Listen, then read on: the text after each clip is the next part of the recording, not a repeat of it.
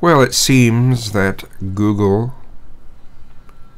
and they may have been doing this for a while, will put into their algorithm whether a video is inappropriate or not based on the comments that are left on the video. So this is why some people who have been very careful not to say anything that could be demonetizable are still getting demonetized. It's the comments that are left.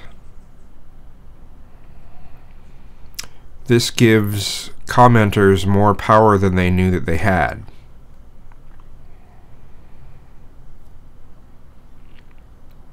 I find it interesting.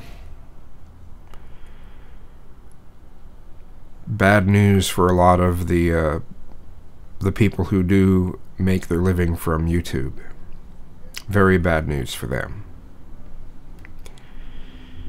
Bad news for the future of commenting as well.